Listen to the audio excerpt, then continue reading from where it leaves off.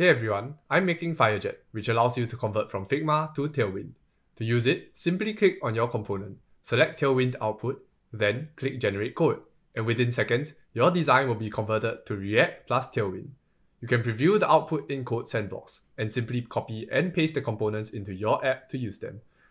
You can also upload your Tailwind config, which will allow you to use your custom Tailwind colors and other custom configs in your code. FireJet focuses on three things: human-readable code, responsive outputs, and pixel perfection. And hopefully it will help you to save on development time. You can download the plugin free from the link down below or visit firejet.io to get more details.